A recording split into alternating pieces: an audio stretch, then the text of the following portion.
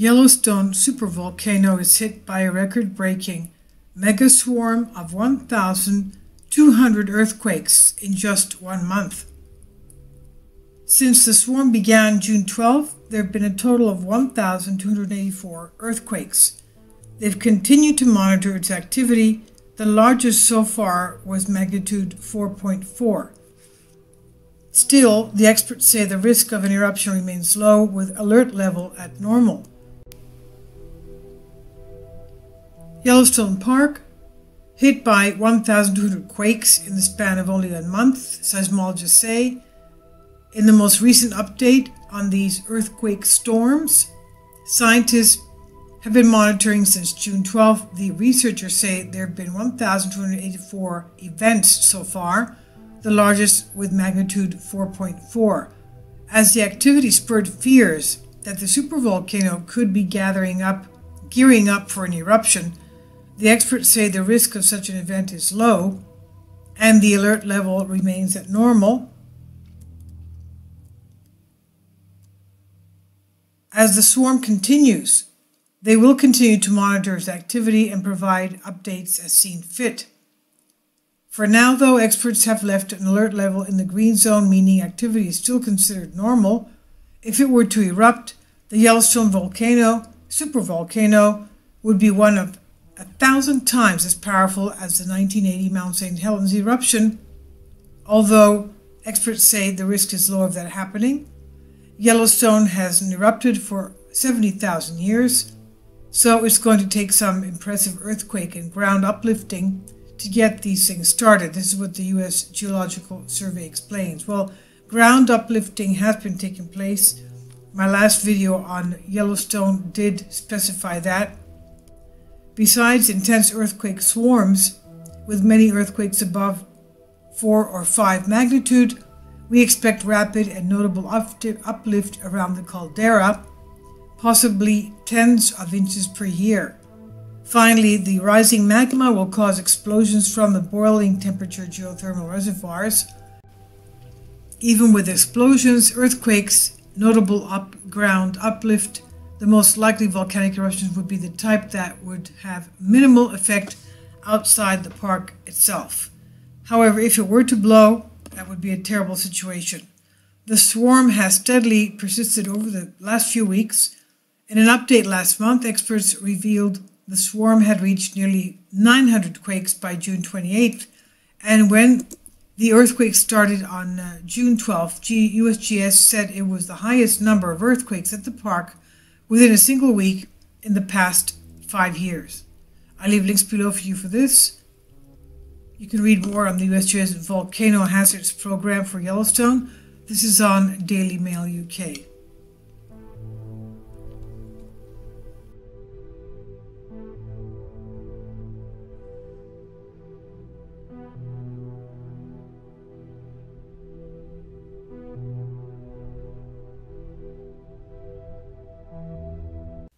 Are you serious? Are you serious? Is Yellowstone supervolcano ready to blow? Well, that's exactly what we're hearing.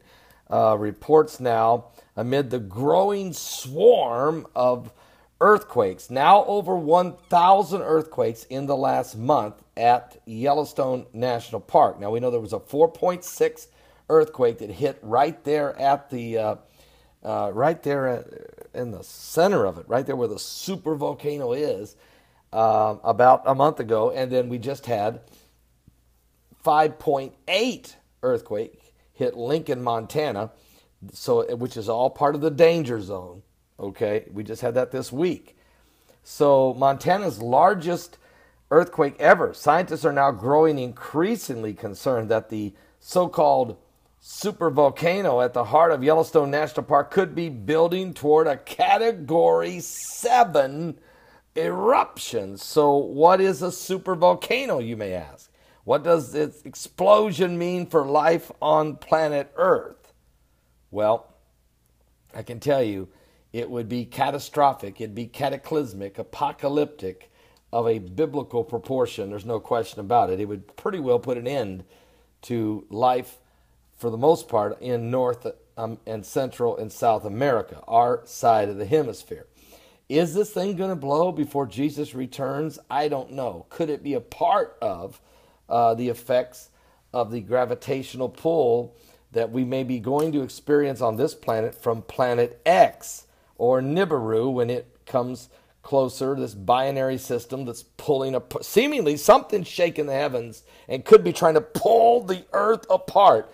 We're breaking records in volcanoes, breaking records in earthquakes, breaking records in sinkholes. We're having all kinds of extreme weather conditions, global changes that are taking place that are affecting mudslides, landslides, flash flooding, all kinds of thunderbolts of lightning, and we're just witnessing one event after another. The sun is hotter than it's ever been before. The radiation levels in California in the last 2 years have went up 13%. In the Northeast, 19%. And the earth seems to be shaking and quaking. It's almost like the wobbling on the poles. And so we're watching all of these apocalyptic signs, realizing that every bit of it is leading us ever so closer to the coming of the Lord Jesus Christ.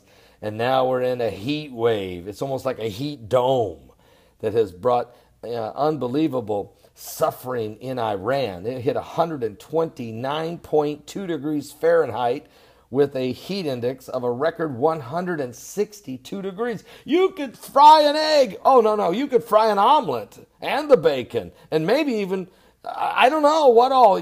I mean, are you serious? This is unbelievably hot. And it's happening in Southern California. 10,000 cattle have died from the excessive heat. Oh, and what about Nevada? And 119 degrees in Las Vegas, and 120 degrees in Tucson, Arizona, and Mexico. It's cooking down there. Are you serious? So we're looking and we're witnessing and we're understanding that the UV rays, the cosmic ray, the gamma rays, all that's affecting the earth. You got to understand the magma's moving and the molten magma, the lava is all in the core of the earth, heating up from some type of intense gravitational pull that even scientists say that there's an 8% tilt. The entire universe we're in has tilted 8%. So, I mean, there's something biblical going on here with the signs of the second coming of Christ, and all of the apocalyptic events going on this planet are coinciding with the apocalyptic event. It's like whatever's going on in the spiritual world is manifesting in the physical. And there's signs in the heavens and on the earth, blood and fire and pillars of smoke. And the earth is going to soon have a solar eclipse of a biblical proportion where the sky will turn as dark as sackcloth of hair, as it says in the book of Joel. That's coming up August the 21st. 33 days later, we're going to have the great constellational alignment in the heavens. Has never happened before, nor will ever happen again, but is explained to you in detail from a prophecy that's 2,000 years old by the prophet John, the Apostle John, in the book of Revelation, chapter 12. It's all coming together. We're in the last days. You don't want to miss this program tonight. You really don't. We're going to break down all of these events that are going on around the world and try to help you understand just how close we are. Christ is knocking at the door. If you looked at it in a prophetic time frame, he's literally knocking on the door. Armageddon around the corner. Are you saved? I'll see you tonight at 7 p.m. Eastern at my website at www.paulbegleyprophecy.com. That's www.paulbegleyprophecy.com. If you're not saved, you better have a front row seat and get ready. If you are saved, you better pull up close. Time's running out. Are you serious? Are you serious? Last night, fireballs! What? They were racing through the sky last night. I mean, there was 51 fireballs last night that crashed through our atmosphere. This was an unbelievable night of incredible I mean, look, we already know about the asteroid, right? Asteroid 2012 TC4, that's coming October 12th. Okay. But, look, 51 fireballs. I mean, usually it's like 6 or 8 or something like that. But we had 51 last night. Meanwhile, we had earthquakes going off everywhere, especially that 7.7 that hit Russia and that 6.4. They finally downsized it for Peru. But 51 fireballs in the sky last night. If you looked at the thumbnail, I have an actual computer model of where all 51 of these fireballs came racing into the atmosphere to go around the Earth. So just an incredible amount of activity last night. And also, by the way, we have an asteroid that's going to go past the Earth today, another near-Earth miss. It's an asteroid. The asteroid is 2017 NX5. That's 2017 NX5. It's going to go whizzing by the Earth today. It's not going to hit us. Yes, it is a near-Earth object, but it's 10 LD away, so don't worry. About 2.5 million miles away. Won't hit us, but close enough to be considered a near-Earth object. Good news, not going to hit us. But the Earth is filled. We're being inundated, guys. There are so many asteroids. Fireballs are breaking through our atmosphere. I mean, there's no question. We have to keep watching what's going on. We're in the days that the Bible said that the stars will fall from heaven like a fig tree casting its untimely figs. I mean, we're living in the days where the Bible told us men's hearts would start failing them for fear, for looking after those things that are coming upon the earth. For the powers of heaven shall be shaken. Okay? So the earth is shaken, the heavens are shaken, the wars, the rumors of wars, the false Christ and the false prophets are rising also in this last days. And people are irritated. People are very on edge. And the accusatory spirit, even within not only the politicians and the news media and world leaders, always blaming each other, but even in the church, you see people now that all they do is go around accusing other Christians. They're more focused on bringing forth accusation. They're the accusers of the brethren, the Bible calls them, and they're operating in the spirit of darkness. And you're going to see more of that as well. And they're going to say it's okay, and they're going to justify somehow, and they'll use different tactics to try to tear down other brothers and sisters in the body of Christ. It's incredible to me when you have the world in a state of chaos, when the Black Awakening is truly going on, where evil is everywhere. Christians are being butchered and executed and beheaded and nailed to crosses. Why would we have this spirit of the accuser of the brethren roaming around on the planet like a roaring lion seeking whom it may devour? I'm glad that we're covered by the blood of the Lamb. I'm glad we're washed in the blood. And I'm glad that there are a solid remnant body of Christ believers who are standing in the gap.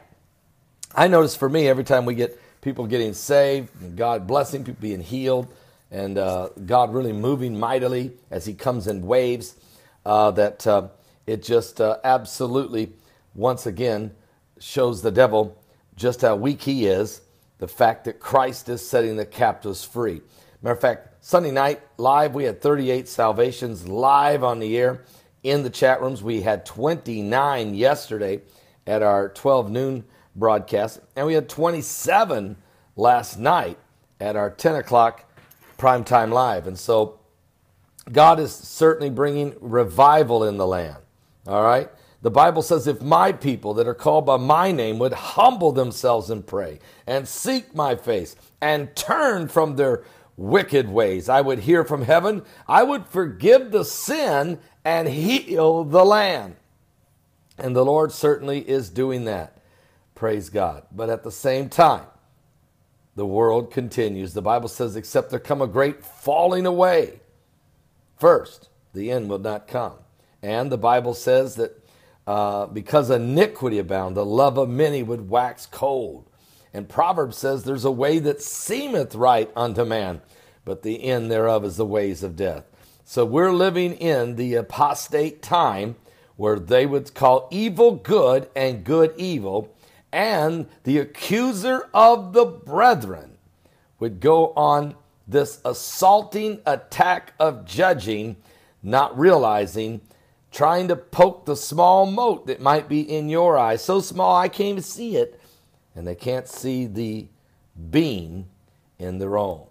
Well, I can see the fireballs in the sky. 51 last night. We'll keep watching it. Are you serious? I mean, I got so much joy right now. I don't know how to contain it. I just love everybody, and I love the salvation station, and I love the power of God. Now, there's some people right now that I'm praying for. We're sending blankets out yesterday. We got more to send out today, and more Bibles and anointed prayer cloths. There are some people that are in stage 4 cancer. I have some folks that are been diagnosed terminally ill. I've got some folks that are waiting on heart transplants and liver transplants, people in comas. So we've got a lot of folks we're really interceding for and praying for. Last night we were praying again this morning, and we love all of you out there. We know that Christ is with you, and we're praying, all right, in Jesus' name.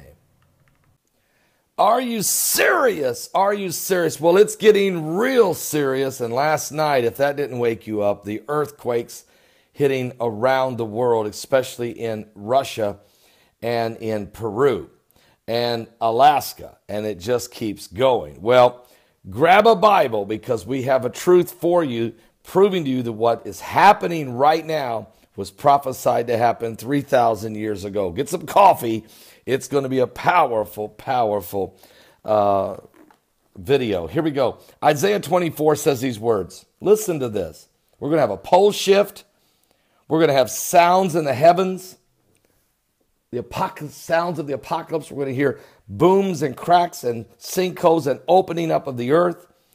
And even the earth itself is going to reel and rock like a drunken man. And last night when we had these earthquakes hitting in Russia, Alaska, Peru, it was as if the earth was reeling and rocking. Well, here's what the Bible said would happen. Isaiah 24. Behold, the Lord maketh the earth empty, and maketh it waste, and turneth it upside down. That's a pole shift.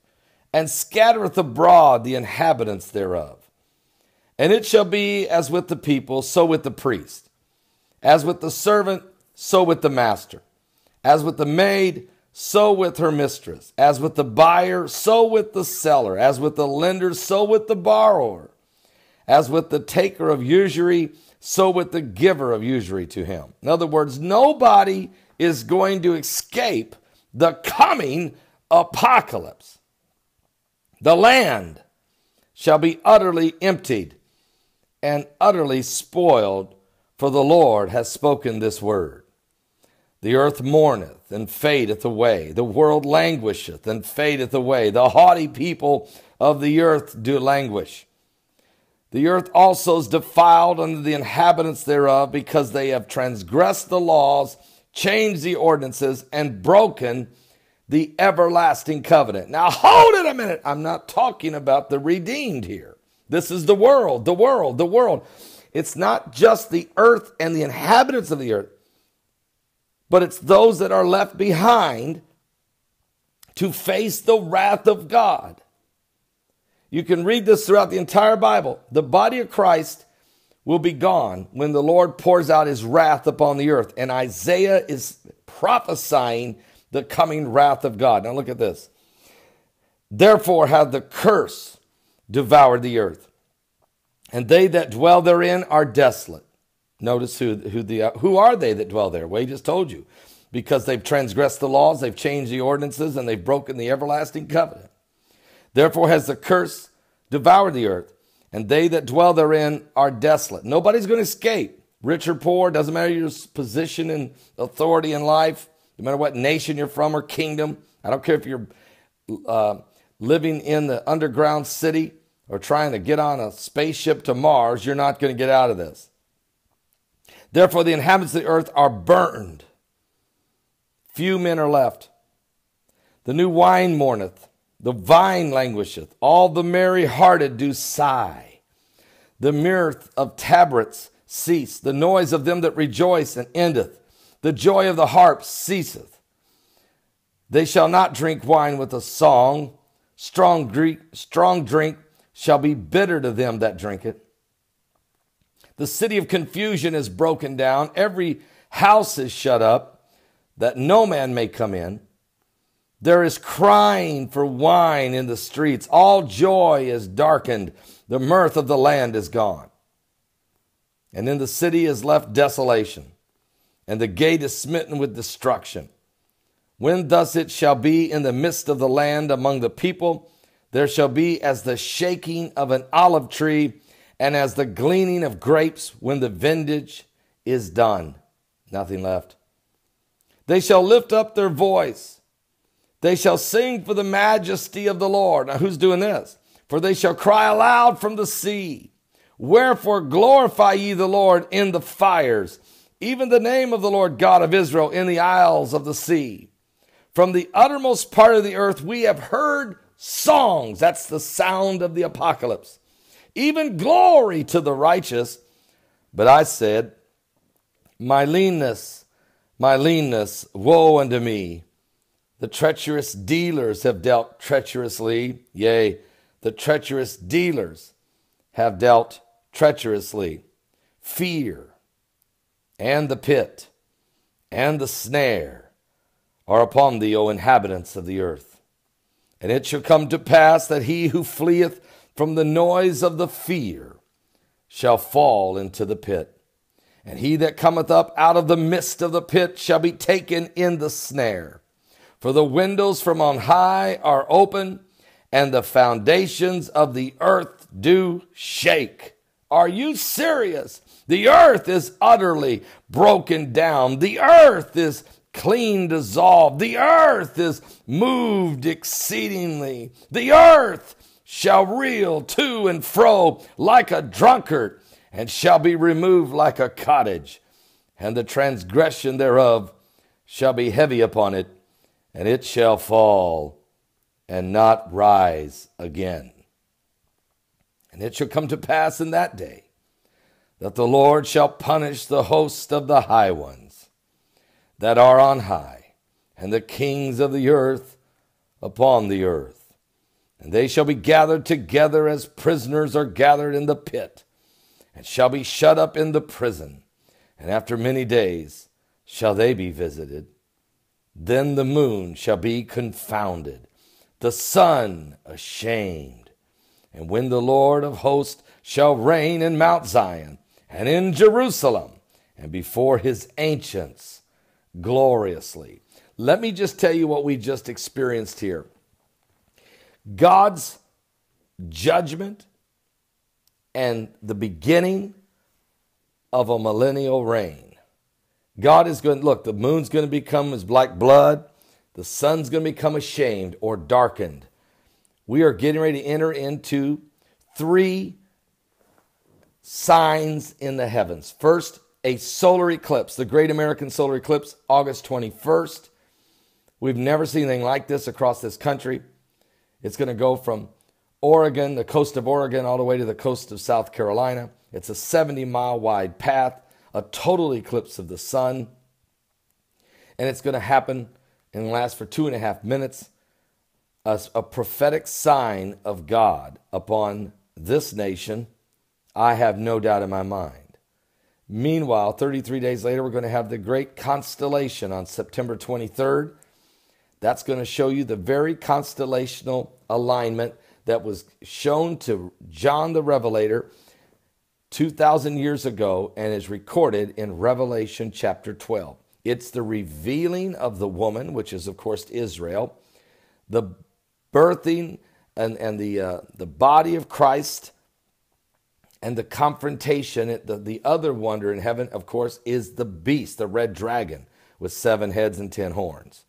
So it shows you that the time is coming for the great battle of Armageddon, the great revealing of the beast, soon to come. So we're getting a revelation sign of these end times. And then On October the 12th, we have an asteroid. The asteroid's name is Asteroid 2012 TC4.